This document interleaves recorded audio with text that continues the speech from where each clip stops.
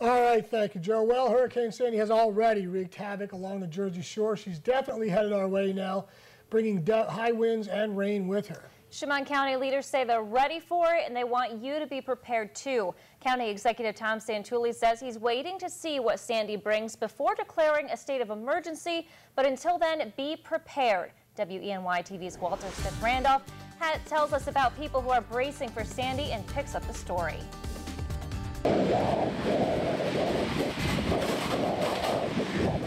As the rain intensifies and the wind picks up, neighbors across Chemung County are preparing for an unwanted guest. As we're prepared, I don't know what it's going to do, but we'll take what comes. Be prepared. Chemung County Executive Tom Santulli says that's a good idea. I would rather be over-prepared than under-prepared. I'd rather err on the part of safety than ego.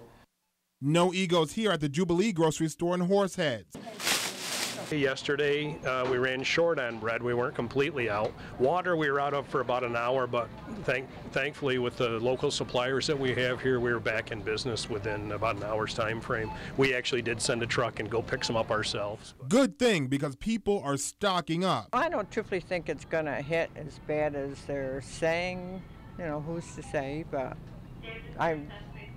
we're prepared anyway, whether it does or not. But Shoppers are grabbing the essentials. Bread, water, soup, chili, stuff like that. But essentials vary depending on who you ask. Your bread and water, that's it.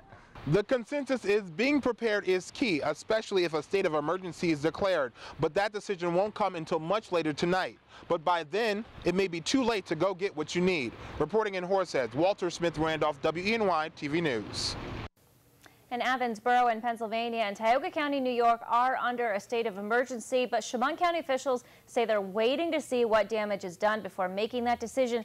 If a state of emergency is declared, that means only business travel throughout the county and virtually everything would shut down. Of course, we'll have information if and when it becomes available.